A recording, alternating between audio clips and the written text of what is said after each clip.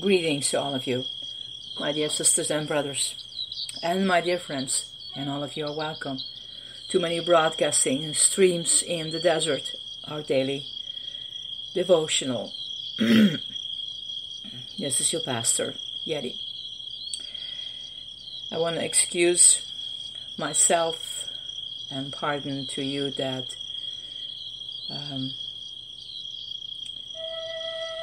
I was a couple of days away and there was no place to have connection with the Wi-Fi. So, and I forgot to tell that to all my broadcast friends. So excuse me, pardon me for this. Normally I tell you where I am, and we were up in Big Bear, and you know that the mountains doesn't give you that strong Wi-Fi, so for broadcasting it's streaming, so that's more difficult. So, but there we are again, coming along with each other and enjoying our time together.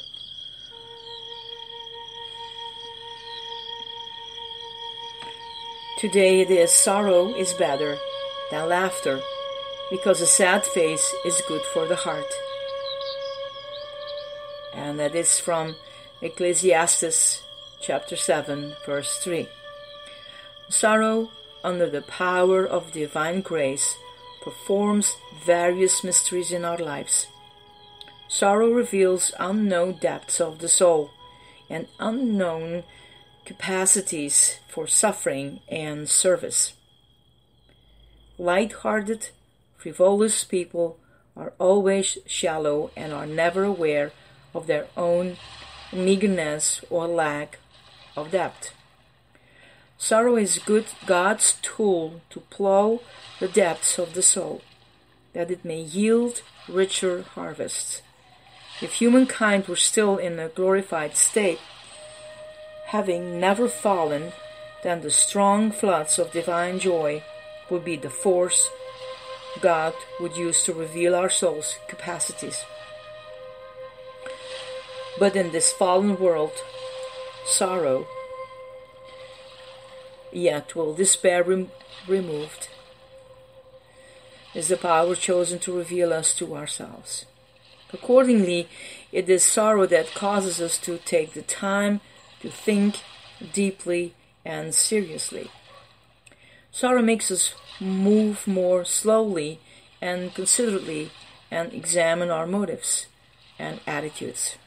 It opens within us the capacities of the heavenly life, and it makes us willing to set our capacities afloat on a limitless sea of service for God and for others.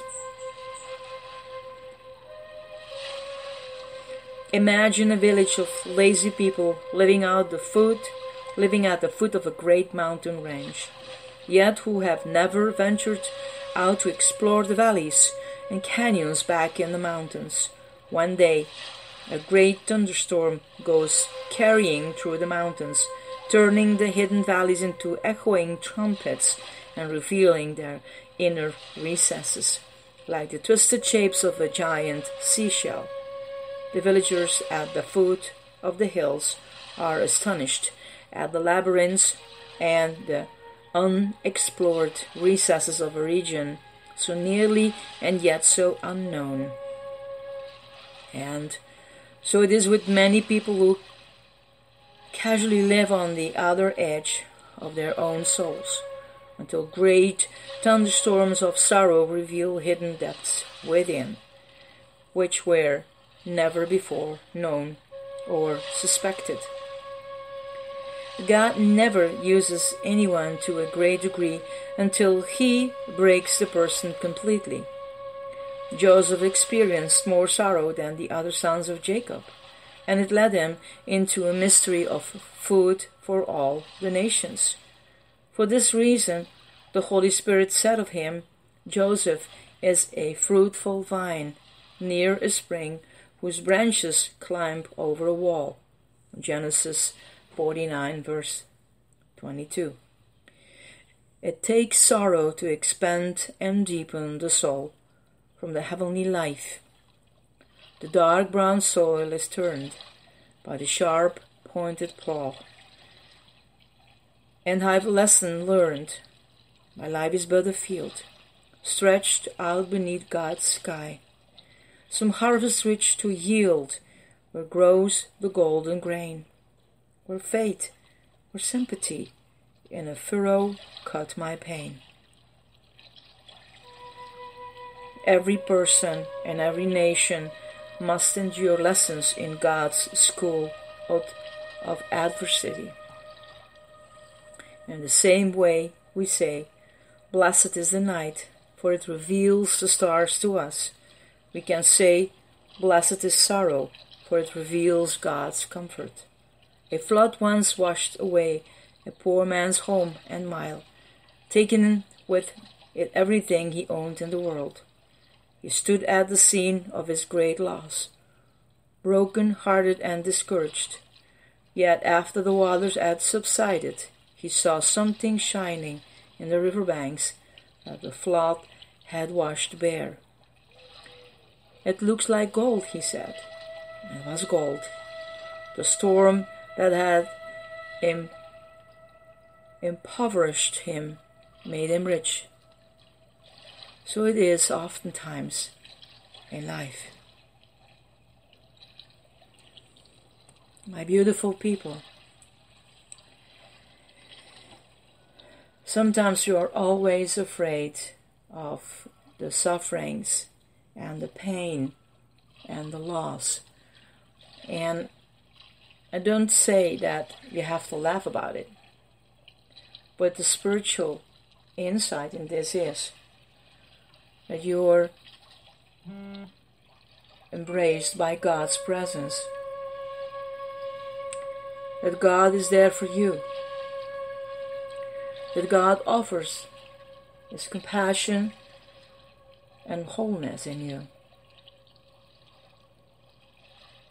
But we in our humanity forgot so much of that deep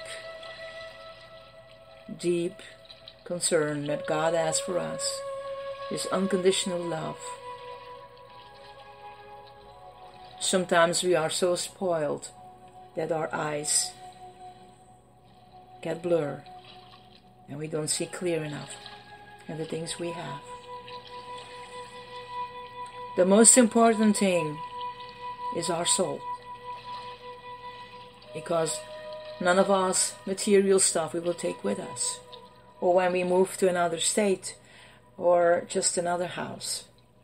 Sometimes we have to leave things or soul things because we cannot bring it in that new house. And that is exactly the same with our soul. Our soul has different mansions, and in every chamber something is going on there. And don't stay too long in that room that is so much overshadowed, not with the light of the Spirit, but of parts that are difficult.